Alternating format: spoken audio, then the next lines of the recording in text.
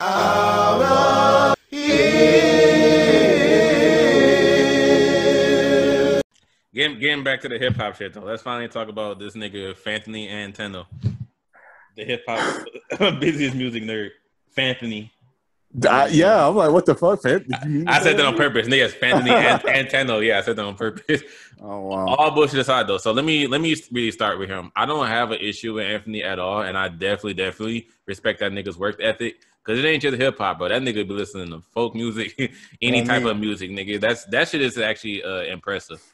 The only thing I have, which isn't an issue against him, it's just how niggas react to his opinions. They hold that nigga opinions like it's gospel, bro. A nigga would really look at the album coming out. They'd be like, you know what?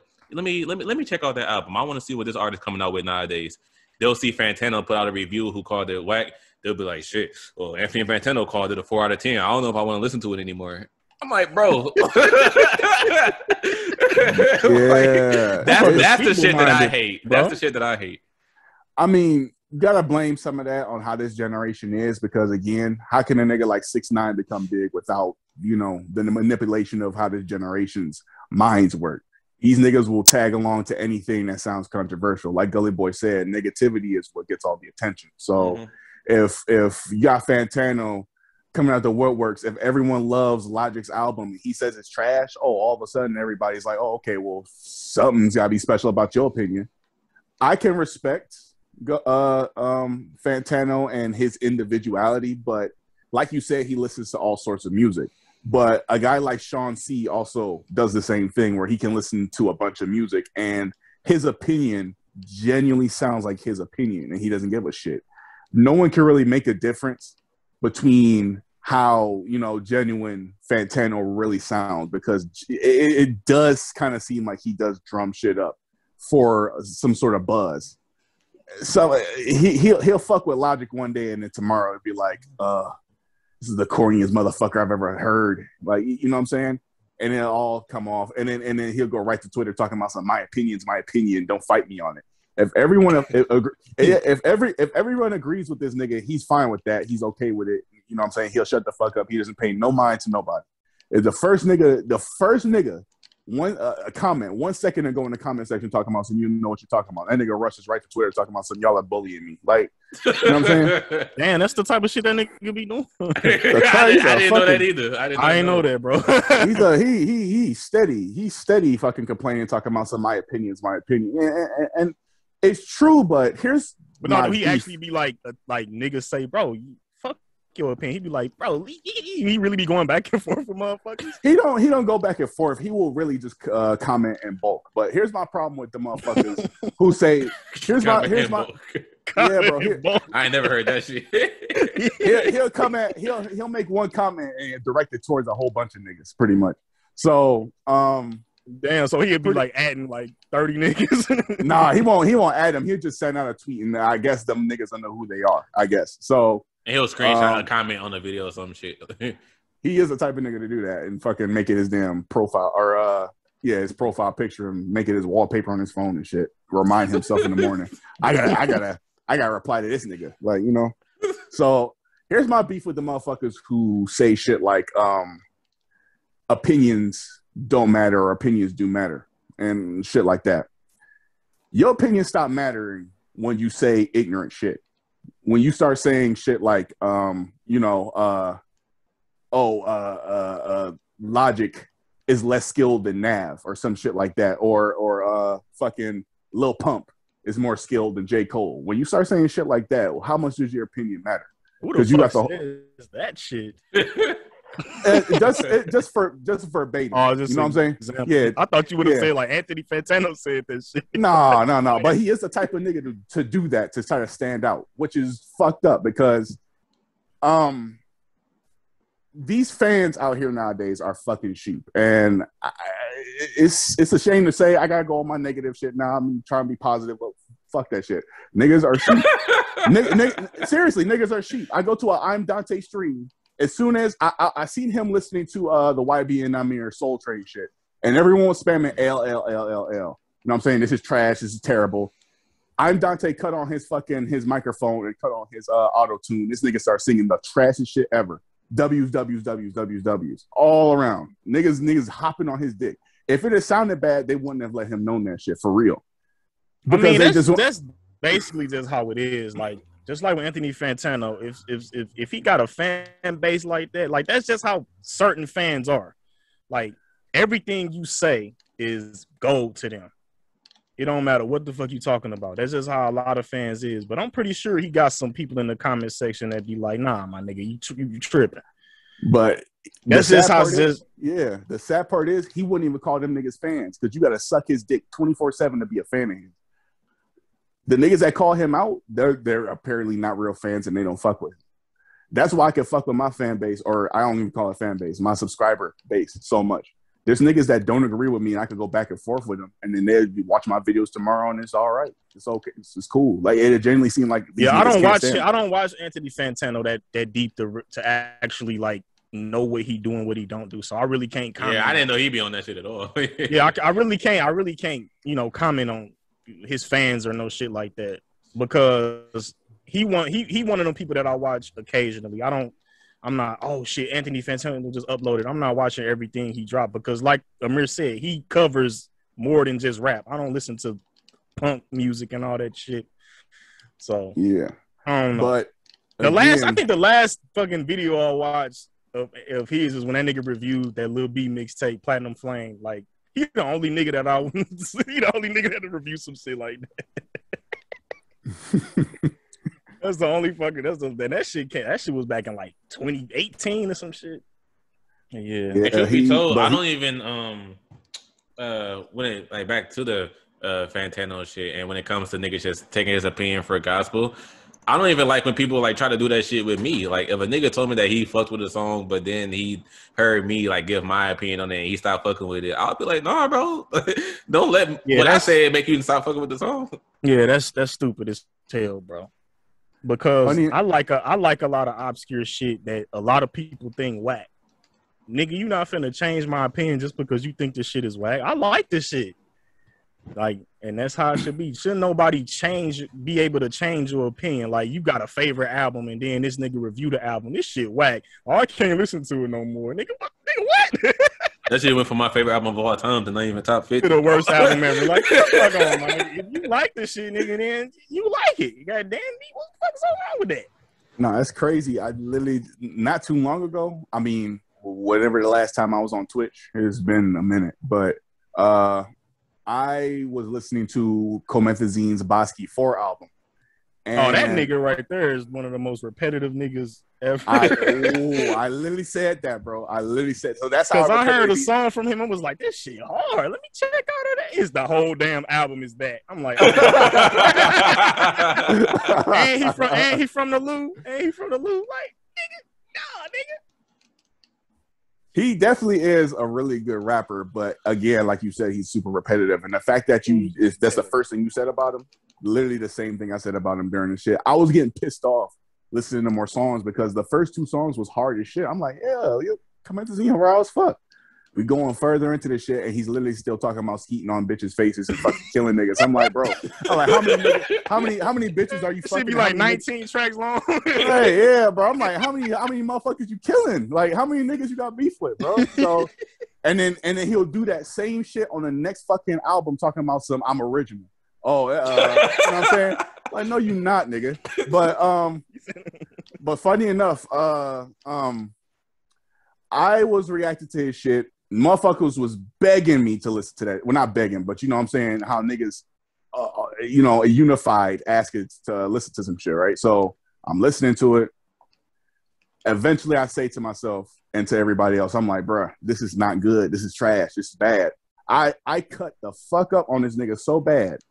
After that stream was done, niggas was commenting or hitting me up in my DMs talking about some, bro, I can't even fuck with Comethazine's no more after what you said about him. I'm saying, damn.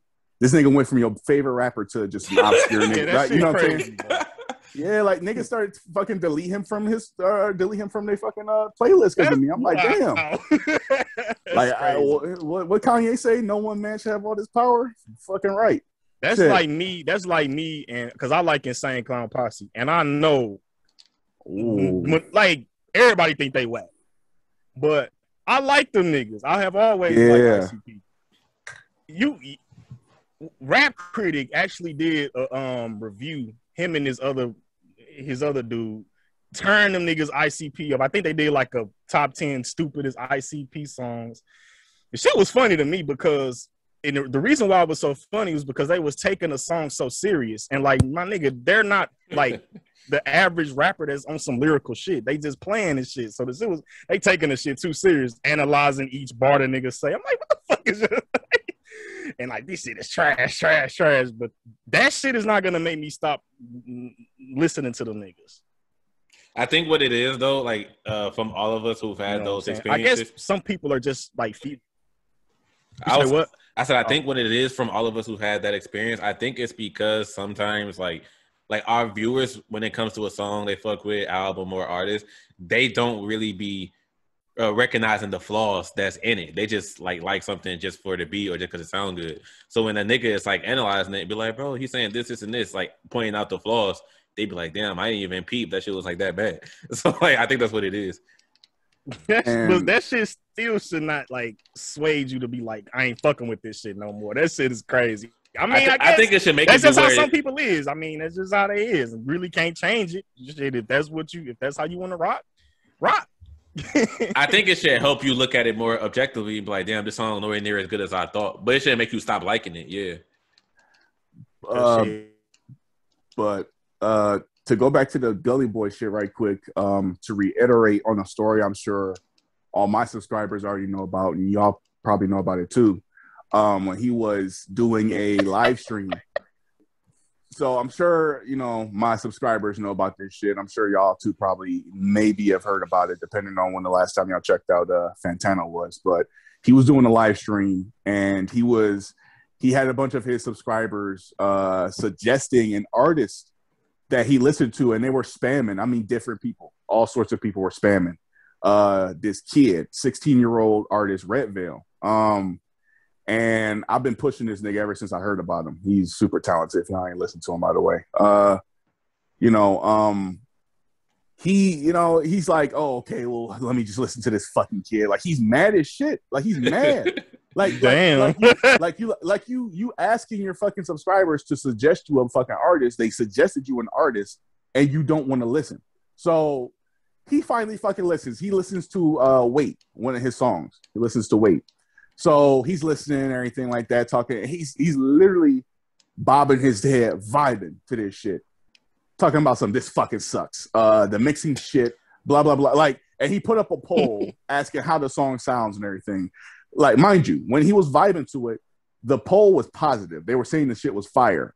All of a sudden, everyone's talking about some LLL. It's actually garbage. Like, you were literally just fucking sitting here, fucking, you know what I'm saying, shaking your head and everything. So, he's talking about the mixing is shit. The vocals are bad, blah, blah, blah. Like, he's literally just tearing this kid a new asshole, pretty much.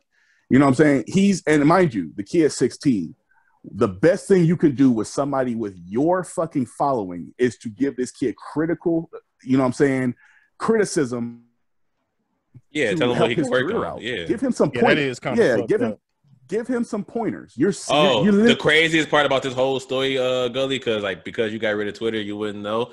That nigga Anthony Fantano was actually trending on Twitter the next morning after this live stream happened.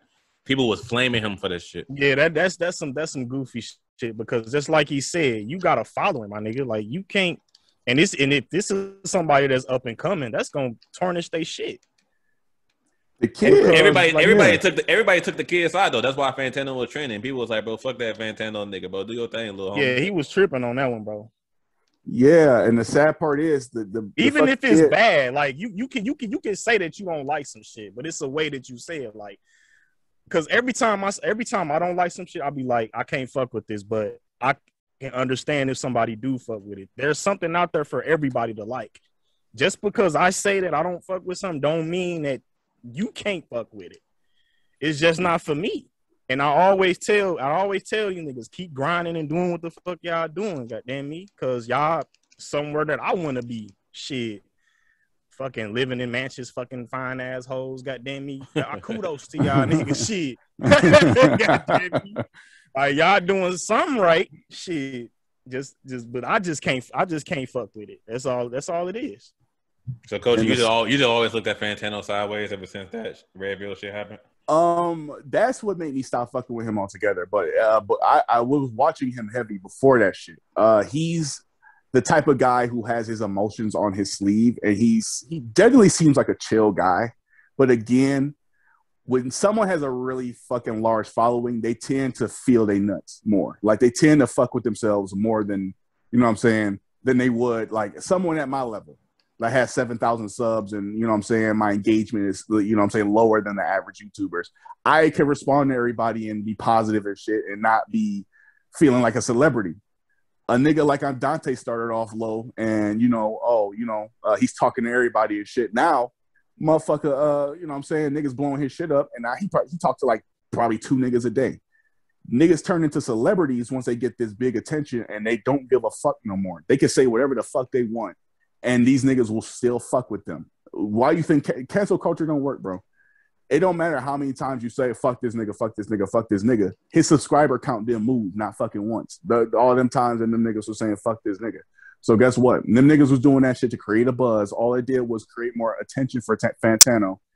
More niggas probably is checking him out now than they probably were before. And that nigga's fine. And guess what? Redveil's career has not fucking changed. He's still in the same fucking lane that he was before. And guess what? Yeah, niggas probably taking his side, but guess what? Them niggas ain't listening to his music. So motherfuckers took the kid's side, but motherfuckers didn't go on listening to fucking Redveil. They wasn't trying to fucking, you know what I'm saying, get his career back cracking or get it started or anything like that. And that shit would have really helped that kid's career out. He's 16 with a tons of fucking talent. Nah, that nigga was talking about popping perks and sipping lean and shit. Yo, hell yeah. That would have been a whole different story. Yeah, that nigga would have been nominated for a Grammy right the fuck now. But you know what I'm saying? It all like, again, these motherfuckers have celebrity feels to their names now. I can't do the same shit that Fantano's doing. If I fucking rag on a fucking kid like that, I have 0 subscribers now. Motherfuckers wouldn't want to, like, I'm practically a nobody. So motherfuckers wouldn't stay on my side. But say Fantano would make the same mistakes that I do. They forgiving this nigga. They're going to fucking hit him up talking about some, oh man, well, we're sorry we said all those things in private, but in the public, they're going to be, oh, fuck you. Oh, you ain't shit but a bitch. Fuck, you know what I'm saying? So, like I said, bro, snakes everywhere. Fantano his channel's not going nowhere. He's never getting canceled. That man is going to stay on for the rest of his fucking YouTube career. He's going to continue to, and niggas think that the shit he does is funny when he ranks a nigga's album bad. The artists be actually seeing this shit. Fantano has been mentioned by Eminem before. So I'm pretty sure because that nigga Eminem is one of the most sensitive rappers in the game. To this day, you still think you're afraid of Nick Cannon? Yes. Wow. That nigga Eminem, that nigga on his albums, he going at the fans and shit. That's how you know that nigga's sensitive, bro. Like, bro, you winning. What the fuck? That's the crazy part about that. Eminem used to be the king of Mr. I don't give a fuck, and then like, me. That's what I'm saying. Like, what are you? Now you all about these critics fucking talking about me, like, man, like, clearly you paying attention to this shit, talking about I don't care, but you listening to what they saying. And niggas tried to tell me Eminem don't even be on the internet. That's a goddamn lie. You know damn well that nigga watch every reaction video, every review. He went in on the he said something about the YouTubers talking about some that's what I said. Yeah. He said you make a shitty review, get your 10 cents or a few or something. I don't know what the fuck he said. Amir probably remember the fucking bar, but I ain't listened to new Eminem in a minute. I don't remember nothing about that. Bro. Music to Be Murdered album. I don't remember nothing about that shit. Because that's like Amir just said. I don't give a fuck, nigga. Fuck these critics. Now you care about what critics say now, nigga? Like, oh, y'all don't like my new music? Well, fuck you guys too then. I thought you didn't care, nigga. Right. And then even if motherfuckers don't like your music, you still win it. He can put out an album and that motherfucker still go platinum. Like just off his name, yeah. Just off his name. I'm like, bro, you won. You the GOAT. What the fuck? He literally want niggas to bow down and kiss his feet. Like, nah, my nigga. The fuck? Y'all gotta realize, bro, Kamikaze literally was made off of fucking just anger from that Revive Him album. Yeah. That nigga literally sat there, bro. He literally sat there. Eminem literally said on the album that he was waiting for everyone to talk their shit about the fucking Revival album. And when everyone stopped, it was time for him to make this Kamikaze album. He literally said that shit on one of the fucking songs. He was waiting for everyone to stop talking shit. He literally went on like fucking 12 celebrities, all the motherfuckers talking shit, the YouTubers, Charlemagne. I know he got on Joe Budden. Hell yeah. He said the closest hits, the closest things that see that Joe goes Budden's to tell you that nigga yeah. Eminem got a bunch of yes men around him. Like, if my homeboy put out some shit that's whack, I'm gonna tell that nigga, bro. Like, nah, this ain't it, cuz. That nigga Eminem, he just got all yes men around. Like, yeah, this shit's fire, M. Yeah, this shit's dope. Yeah, you think so? Yeah, man. Put it out. And here's the thing about M, just me. The thing about Eminem, just like me, just reading like certain interviews he's been in, like certain like just articles and shit about him. Eminem is a very, very strong perfectionist. That nigga doesn't put out anything unless he thinks it's great. So whenever he releases something that's bad, like, I know you knew this shit was garbage, and you put the shit out anyway. Perfectionist and I know this some shit trash. You knew this shit was trash. You put it out anyway. So like, I know you heard the shit a million times, and you chose to keep it. And I just don't like that nigga's whole new flow. Like the whole he ain't used to do that shit back in the day, bro. Like I can't get with that, bro. And that's how all these lyrical niggas want to sound. To think that they on some nigga, y'all niggas ain't fucking lyrical. You saying a bunch of mumble jumble shit. But this is why you gotta watch the season 1 episode we was talking, because like what season 1 was about. That's all that nigga Eminem do now. And I don't, nigga, he ain't gonna go back to that shit. Oh, he not. What season 1 was about? Me and Culture was talking about our definition of different terms used in hip hop, like GOAT, legend, underrated, trash, overrated, and then we talked about lyrical, spiritual. That was one of the funniest episodes from last season.